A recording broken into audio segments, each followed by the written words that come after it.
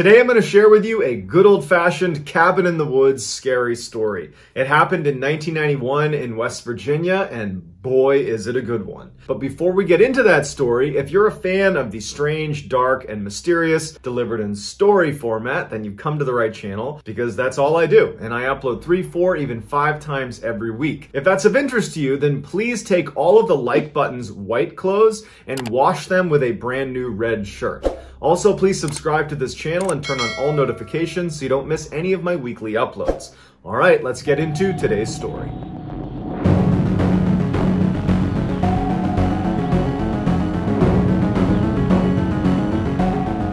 In 1991, Brian Kendall and his young family were tired of living the busy city life. He worked in Baltimore, Maryland. He was a carpenter by trade, but he and his wife, Belinda, had grown up in the country in West Virginia, and they decided to move back there, even though that would mean a multi-hour-long commute for Brian to get back to Baltimore to do work, because he still worked in Baltimore. So Brian and Belinda start looking for places to live in West Virginia, and they find this nice home in Slanesville, West Virginia, which has a population of 182 people last time I checked. The house itself had more of a cabin feel to it. I mean, it was way out in the middle of this forest, no neighbors anywhere. It was a ranch style, so single floor, and basically everywhere you looked was just pure forest. So this cabin is super isolated, but Brian and Belinda had come from a neighborhood that wasn't very safe, and they didn't like sending their kids outside without supervision. Now, living in the middle of nowhere, they could at least let their kids go outside and not really worry about them. So even though it might have been lonely, they felt like it was at least safe. And Brian went out and got a beautiful, friendly black lab dog to come and protect the property, and her name was Coco. They loved Coco. She was very protective of the kids right away, and she blended in with the family immediately. And very quickly, the family really took to living in Slanesville. They loved their new home and their new life. Everything was just going so well at first. Shortly after they had moved into the house and finally unpacked, Belinda invited her brother as well as her brother's wife and daughter named Jordan to come over and check out the house. And so they come over. Belinda had gotten a cake and some balloons, and she planned on throwing a little mini surprise party for Jordan, who was about the same age as her kids and had recently had a birthday, and so they figured they would surprise her, give her some cake, and have a little impromptu birthday party. After cake, the kids went into the living room and were playing in there together. The living room was right next to the kitchen, and so the adults were in the kitchen having coffee and chatting, and as they're chatting, they all noticed something very strange going on in the living room with the kids. The kids had taken all of the balloons and brought them into the living room, and they had all floated up to the ceiling, and there was pretty high ceilings inside of this living room. And as the adults are looking in the direction of the kids and these balloons, they notice one of the balloons comes down from the ceiling, but the string is tight, as if someone's holding the balloon and pulling it down, but no one was pulling on the balloon. The adults stopped talking, and they've all noticed this, and they're all looking at it, because it looked very unnatural. The balloon stops right in the middle of the room, and it's a ways away from the kids, and the kids haven't noticed it.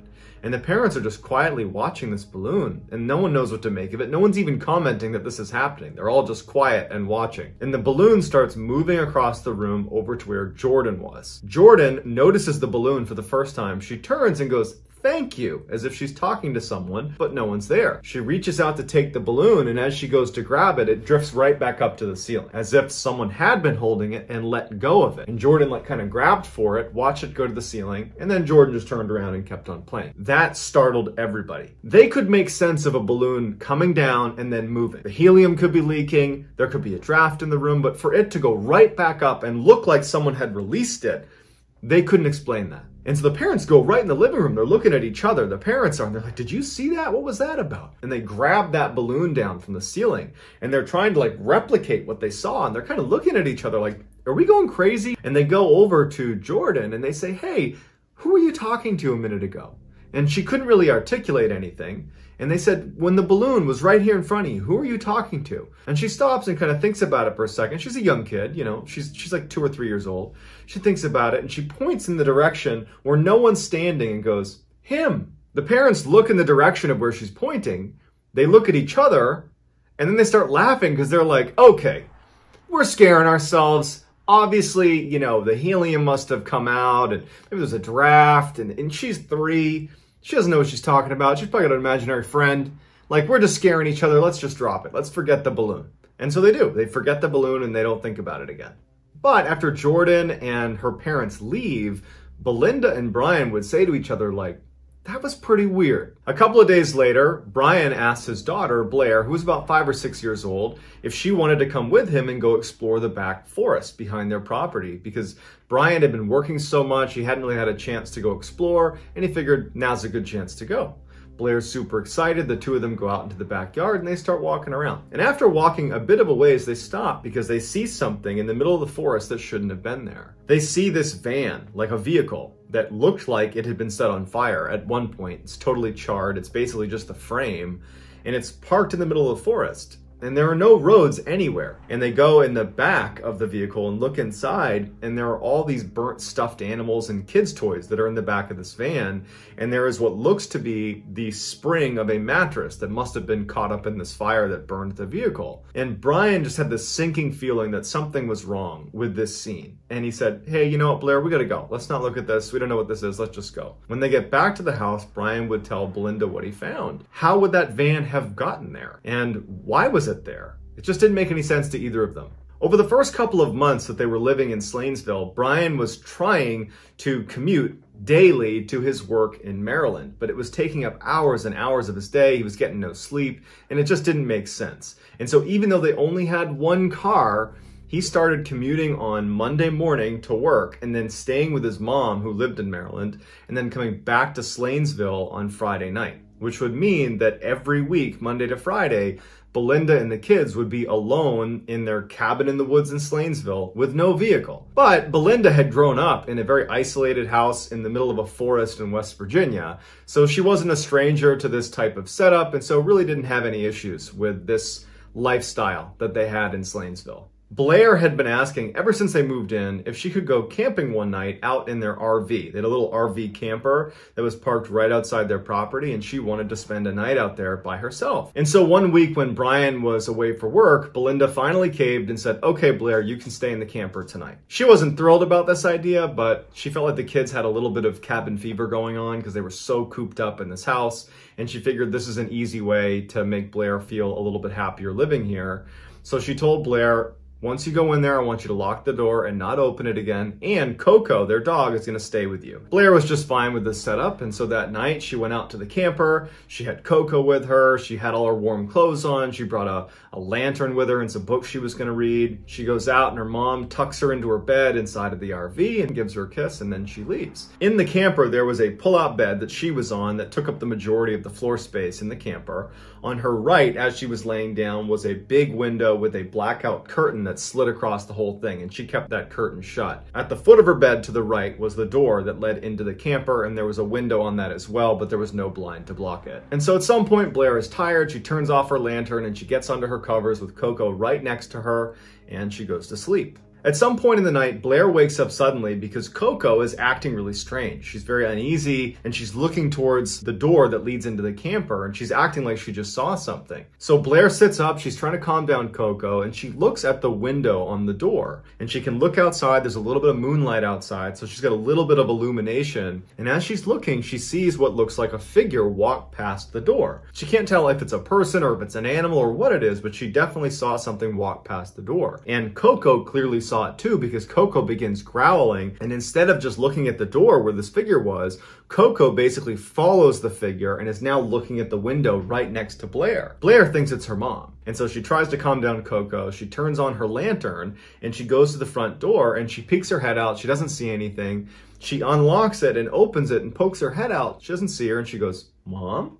And there's no one out there. She looks up at the house, which is right next to her, and all the lights are off. There's no sign that her mom left the house. Suddenly feeling really startled, she shuts the door, locks it, and goes back in her bed. Now, the whole time that Blair had turned that lantern on and gone down to the door and yelled for her mom, Coco was still on the bed looking at the window where the blackout curtains were covering up whatever was on the other side. Now, when Blair's going back to the bed, Coco is showing her teeth. She's baring her teeth and she's growling at the window. Blair's totally spooked. She jumps into her bed, throws the covers over her head, and she's sitting there hoping that Coco will just stop and that this will all end and she can go to sleep, but Coco doesn't stop. And she's like reaching out and trying to pull Coco to get under the covers with her, but Coco won't stop. Blair decides she has to take a look out that window, and she thinks maybe it is my mom. Maybe I just missed her before and she's trying to come in. Maybe she was knocking and I didn't hear her. And so she takes her covers off her head, gets right up next to the side of the wall. She's underneath the window, which is right next to her. And she starts pulling aside that curtain.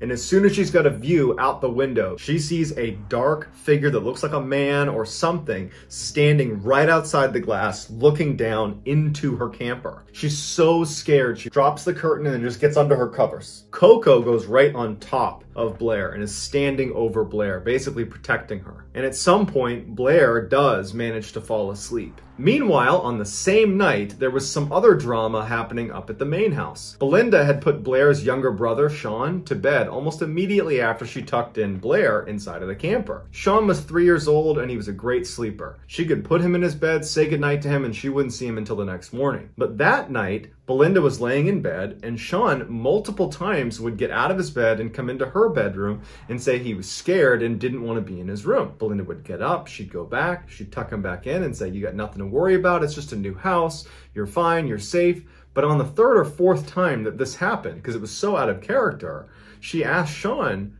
what's going on? What are you so scared of?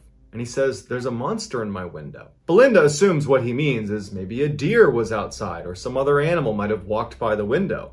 Because in virtue of being a single-story house, all of the bedroom windows are at ground level.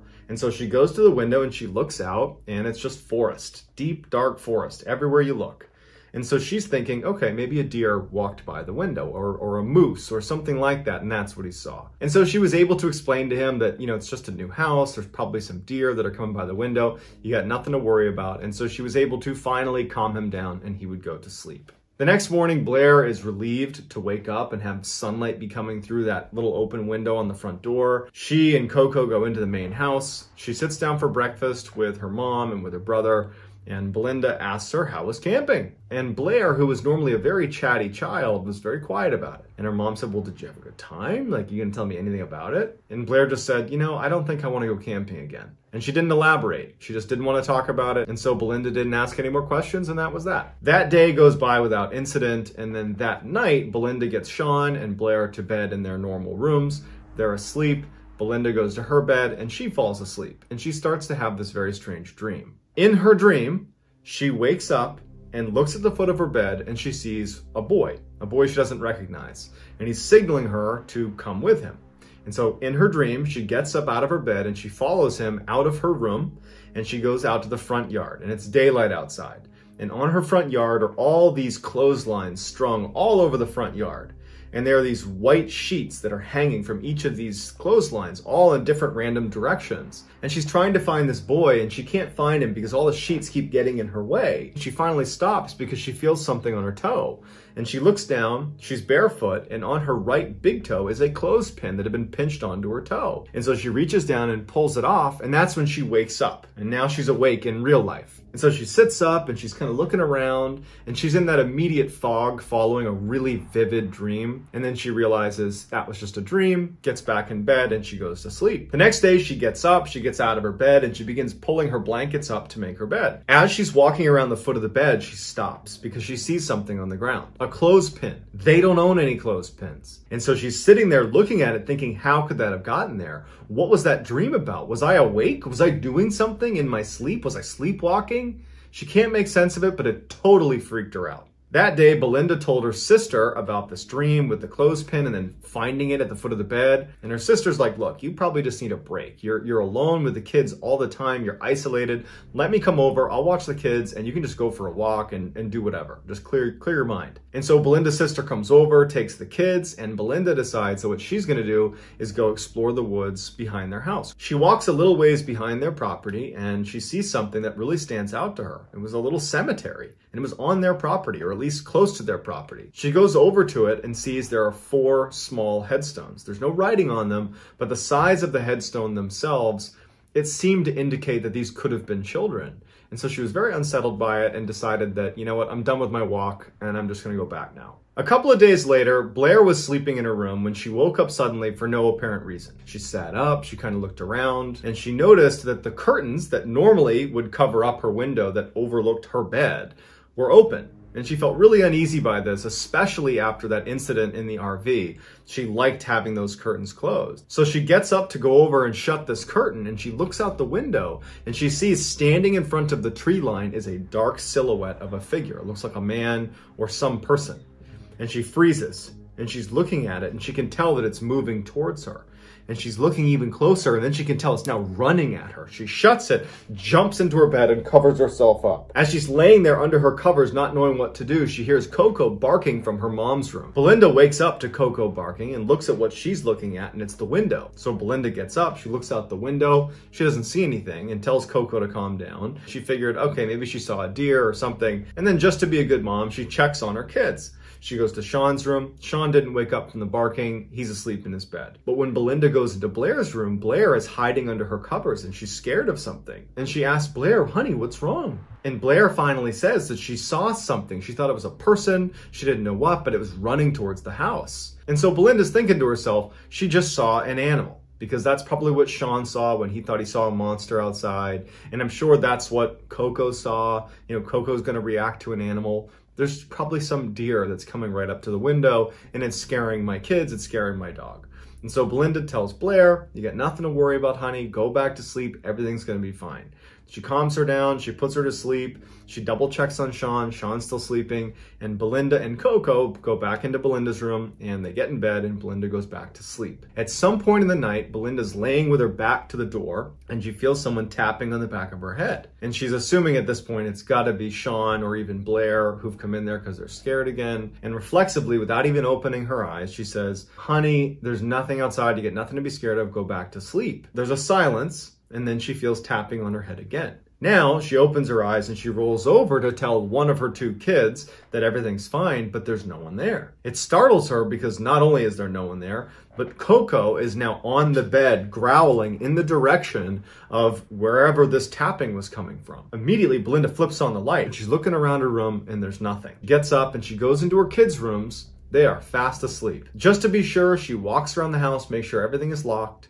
She gets back in her bed and she's sitting there with Coco, and she can't help it. She's scared. Between her kids seeing stuff outside, finding that cemetery, the weird clothespin thing going on, now something feeling like it was tapping her, but no one's in the room with her. She's scared. And in fact, she would say in interviews that this was the first time that she even thought about the word haunted in relationship to what was going on at their house. The next day, Belinda just wanted to get away from the house. So she calls her mom and says, hey, can we use your car for the day to go run some errands? Her mom says, absolutely. Her mom drops the car off, and Belinda and the kids load up and they head into town. When they left, they put Coco in her outdoor cage, totally locked and secure. So they head out and they go to this gas station in Slanesville, and Belinda gets out, she's fueling up her car, and another resident of Slanesville pulls up right next to her and she's filling up her car. And the two women strike up a conversation. At some point in this discussion, the woman asks Belinda where she lives in Slanesville because she's a longtime resident and she didn't recognize Belinda. Belinda describes where she lives, and the woman who's familiar with the area says, well, do you know the story of your property?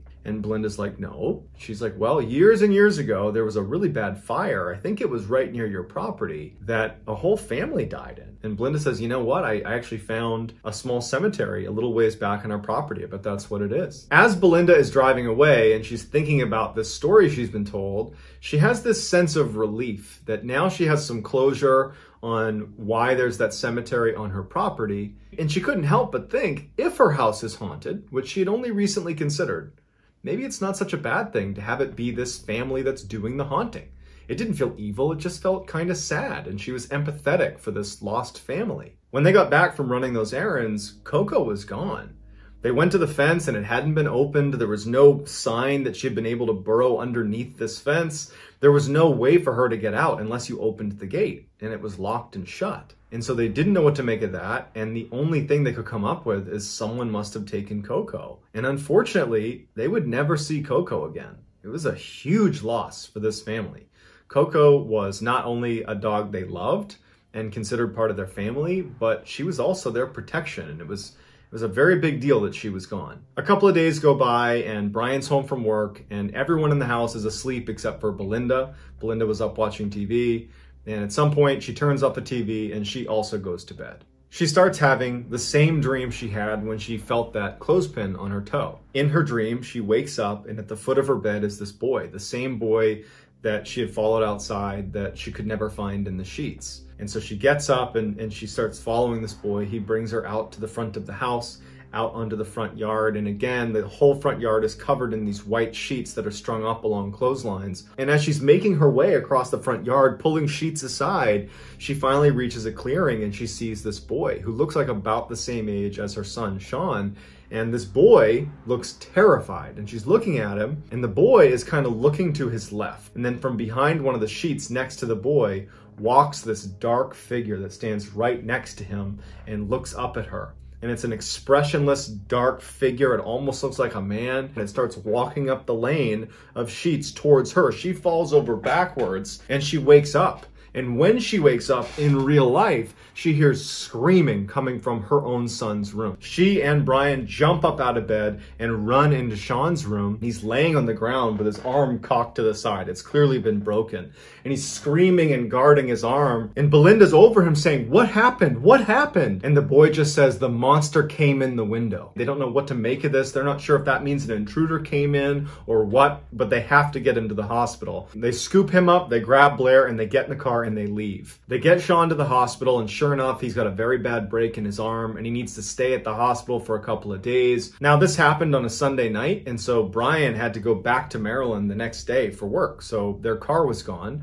So 3 days later, when it was time to get Sean, Belinda had to borrow her mother's car to go pick him up. So Belinda gets her mother's car and she and Blair drive to the hospital. They pick up Sean. As they're driving back, the car breaks down and they're on the side of the road with flashers on and Belinda doesn't know what to do. Luckily, a good Samaritan is driving by. Another resident of Slainsville sees them pulled over. She pulls over. It's an older woman and she says, "Hey, can I give you guys a ride?" Belinda's like, "Thank you. Yes, we need a ride." So she, Sean, and Blair load up in the car and they start driving to their house. And so Belinda tells this woman where she lives, "Yep, you take this road, you get up to our house, it's set back in the woods there." And when she realizes where Belinda lives, she looks at Belinda and goes, "You do know the history of your house, right?" And Belinda looks at her and goes, "Yeah, the fire that killed the family, we're aware." She goes, "No, not a fire. The last occupant of your house was rumored to be hurting children on your property. And there's no proof, but some of the local men here decided they were going to take justice into their own hands, and they convinced this guy to go hunting with them. And they brought him out in the woods behind his house, and they ambushed him, and his body's never been found. It's rumored there's a van somewhere in the woods near your house where they put him inside of it, shut the doors, and lit it on fire." Belinda's in shock hearing this, because now, if her house is haunted, which she's believing it is, it's not some nice family that was sadly lost in a fire. It's this horrible man. They finally got back to the house. They said bye to the woman, and Belinda and her kids went inside. And for Belinda, it was like this horrible sense of dread being in the house. It just felt evil. And she realized that she couldn't stay there anymore. So she picks up the phone, she calls Brian, and she says, "I cannot stay here another night. I have to go." And so Brian says, okay. He drives back from Maryland. They pack some bags, they get in his car, and they all leave for Brian's mom's house. And that was it. They never stayed another night at that house. They only went back a couple times to pack up their stuff, put it in moving trucks, and they left. So I'd love to get your feedback on this story. Do you think that the house was indeed haunted? Or do you think there's some other explanation? Let me know in the comments and I will respond to all the early commenters. So get in there and give me your theories. If you enjoyed today's story and you haven't done this already, please take all of the like button's white articles of clothing and wash them with a bright red brand new t-shirt. Also, please subscribe to this channel and turn on all notifications so you don't miss any of my weekly uploads. If you have a story submission that you think could work on this channel, whether it's your personal story or just a suggestion, please go to our subreddit. It's just called MrBallen. It's linked in the description below. I read it every single day, and if I intentionally use your submission, I will absolutely credit you. If you want to get in touch with me, you can direct message me on Instagram or on Twitter. My username for both platforms is JohnBallen416. I also have a ton of content on TikTok. My username over there is MrBallen. So whether I see you on Reddit, Instagram, Twitter, TikTok, YouTube, some combination, I'm just very thankful for your support. And until next time, guys, that's going to do it. See ya.